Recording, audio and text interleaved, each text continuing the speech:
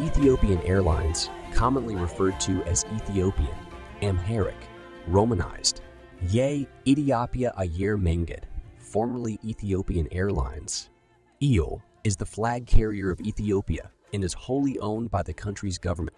EAL was founded on 21 December 1945 and commenced operations on 8 April 1946, expanding to international flights in 1951.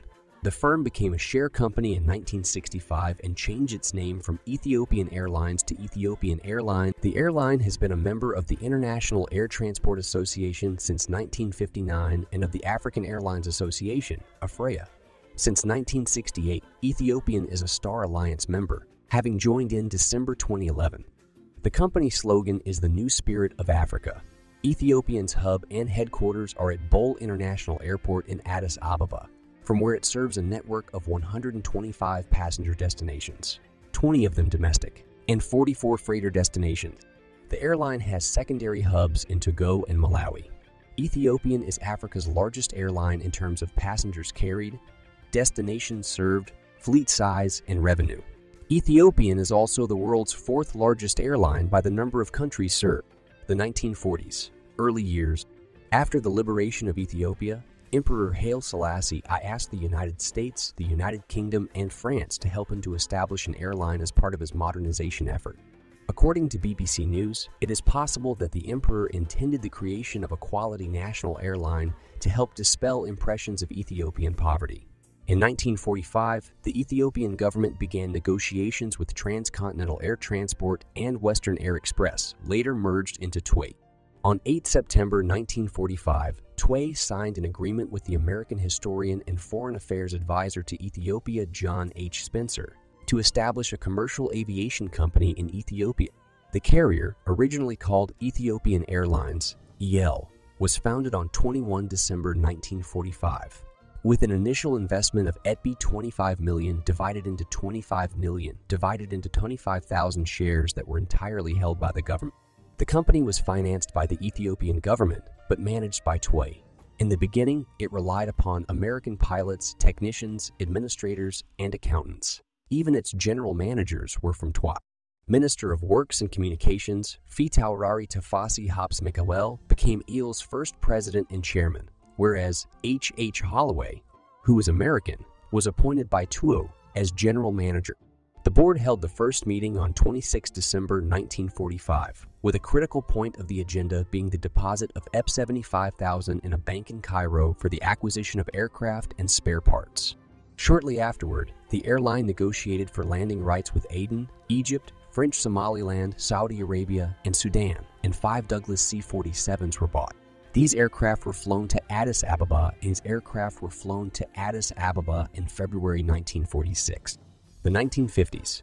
Start of long-haul route services to Bombay were withdrawn in July 1950. Also this year, a $1 million, equivalent to $11,262,794 in 2021. Loan granted from the Exim Bank enabled the carrier to incorporate Convair KVU 204s aimed at operating inter-hour 2 CV-240s named Eagle of Ethiopia.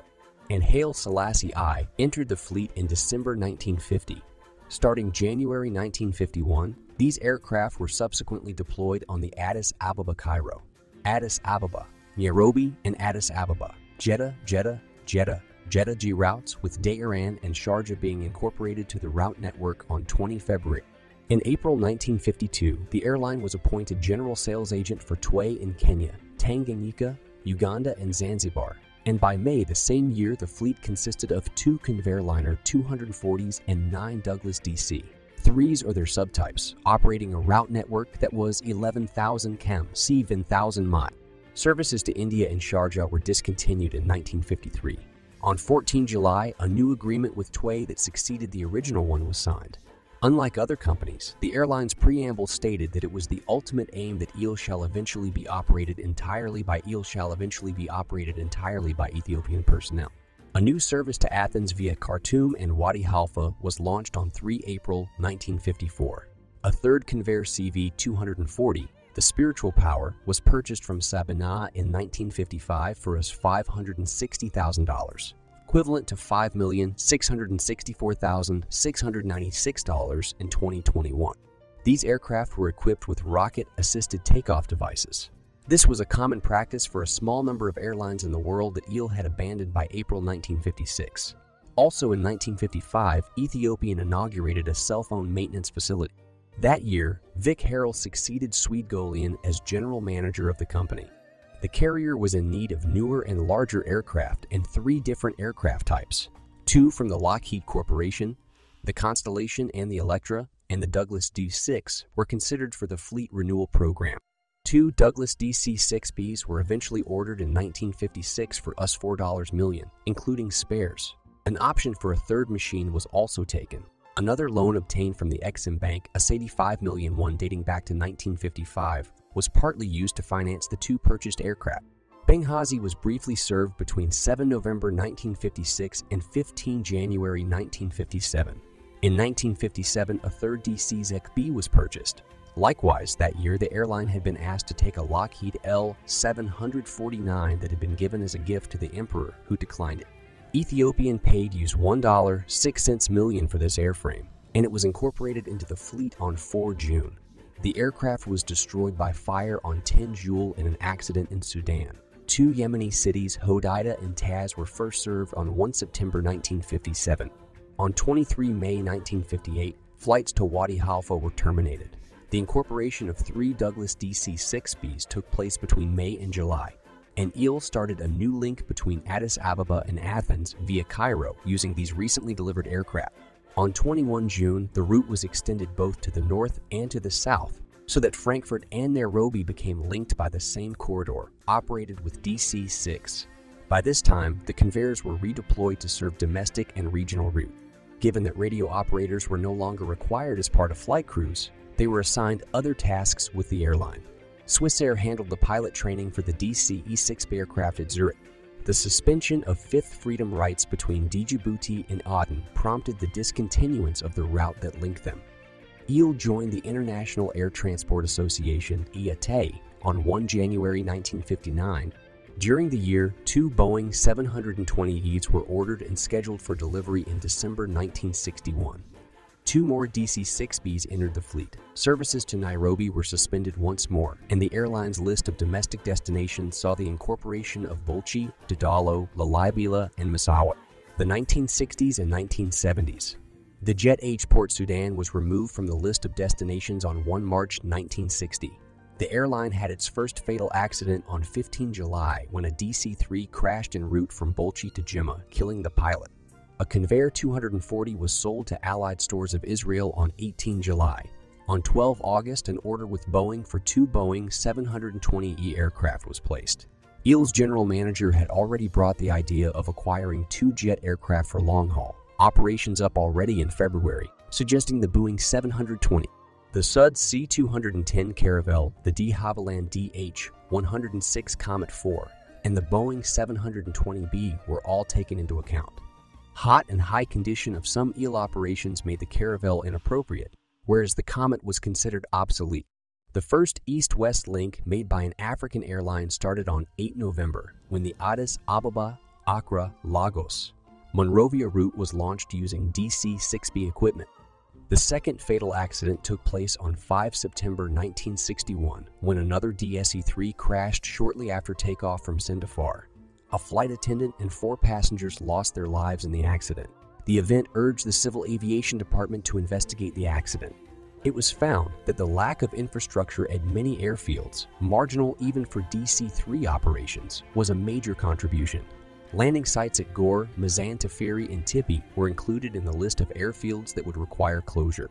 On 13 January 1962, the crew and 4 passengers lost their lives in another accident involving a DC-3, registration ET D1, EEL's first aircraft of the type. This time the crash taking place at Tipi while the aircraft was taking off. The event prompted the government to decide to close the airfields at both Mazan Teferi and Tipi.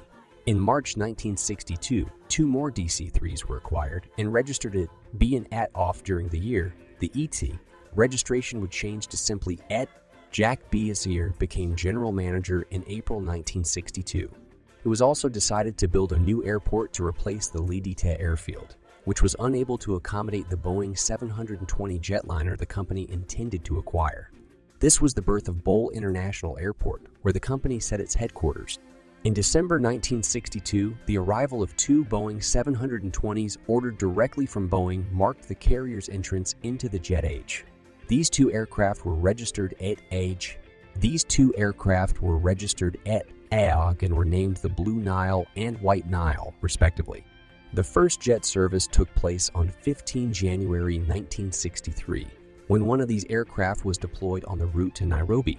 The following day, a new service to Madrid was flown using the new jet equipment, with Frankfurt joining the jet network soon afterward. On 1 April, the Boeing 720 replaced the DC-6 on the Addis Ababa. Then's route during that month, the West African corridor also benefited from jet operations. The airline entered into a pool agreement with Aden Airways and Sudan Airways on the Khartoum, Asmara, Aden service. A new flight to Conakry was launched on 8 May 1963. Kano, which had been served since 18 March 1962, was removed from the list of destinations that day. On 30 November 1963, the airline lost another DC-3, Etihad, in a test flight at Addis Ababa. The crew of 3 suffered minor injuries. Rome was served for the first time on 5 June 1964 on a weekly basis. The flight was routed via either Khartoum or Athens as part of a pool agreement with Alitalia. Also in the early 1960s, the carrier provided some initial aviation support to the Ethiopia, United States mapping mission in its operation to acquire topographic maps of Ethiopia. The firm changed from a corporation to a share company in 1965 and changed its name from Ethiopian Airlines to Ethiopian Airlines. By 1966, the contractual relationship with TWA was adjusted to reflect the transfer of management with the appointment of an Ethiopian Deputy General Manager, and Colonel Semrat Medhane was appointed to the post. 2 Boeing 720s were in operation, and a Boeing 707-320C was due to be phased in by March 1968, when the carrier ordered a second 320C. In 1970, the 5th renewal of the original 1945 contract changed TWA's role from manager to the advisor. On its 25th anniversary in 1971, the company was ready to continue without foreign assistance.